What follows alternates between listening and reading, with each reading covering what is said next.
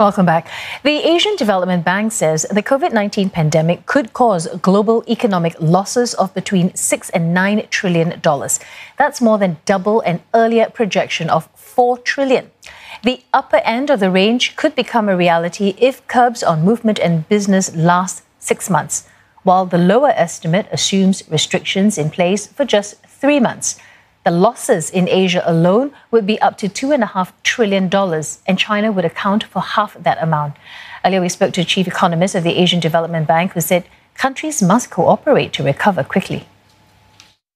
Due to COVID-19, there is some permanent scars and likely risk of countries setting back from globalization. But I think this is very important to reaffirm the importance of an open economy and open trade investment, so that the country can continue to gain out of a really tightly connected supply chain network and trade and investment. And for more, we're joined by Suan Teck Kin from UOB. So, Teck Kin, the Asian Development Bank says that COVID-19 could shave almost 10% off global output. Is that how you see it as well? Well, I think that is, hi Glenda, that is, I think, the number, the kind of range that we're looking at. For instance, if you look at China, I think the drop was like -6%, and then Singapore -2%. And second quarter, I think it's going to get even worse for most of the Asian economies, despite, for instance, earlier this week, we had the Malaysian first quarter GDP, but the second quarter, I think it's going to look really bad. So for the ADB numbers, I think it looks like it's going to be about that from what I'm looking at, Glenda. And how is China going to shoulder the challenges of the trade war and the demand drop that's inevitably going to come from the US and Europe? Right, Steve. Next week, China is going to have its 2 sessions, or the NPC session.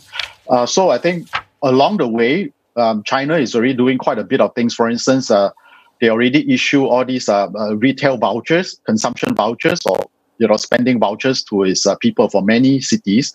Then the other thing is that we are going to expect a lot more investment spending in infrastructure development in China, especially related to technology, what they call new infrastructure investment. So that would offset some of the demand destruction that we are seeing right now, where Europe and US basically are still in a lockdown mode, Steve.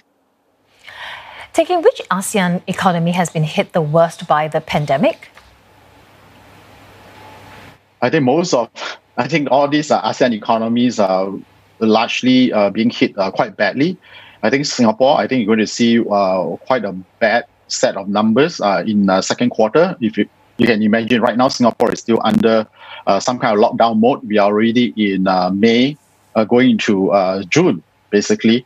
And then Malaysia, there's another one. We're going to see some bad numbers coming in. So I think Malaysia and Singapore, and then the other one is Thailand. Thailand this year is going to hit quite badly as well, because of the tourism numbers, and the country is slowly getting out of its lockdown.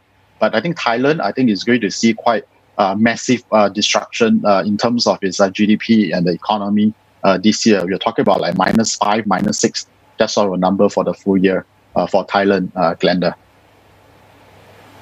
And just to end on an optimistic note, what will you be looking out for as a sign of stability and recovery? Right, Steve. I think we cannot be too pessimistic about these things. Indeed, I think some countries are slowly getting out of this lockdown mode, especially in Southeast Asia. For China, they have already come out. I think Vietnam is one of the first to come out, although there are some infection cases, and Thailand slowly getting out from its lockdown mode or the restrictions mode, and Malaysia, and then Singapore as well. So all these, point to some stabilization. Towards the second half of the year, we should look forward to the recovery mode in the second half of this year, and also going into next year as well. Companies should get ready for the recovery, and also individuals as well, Steve.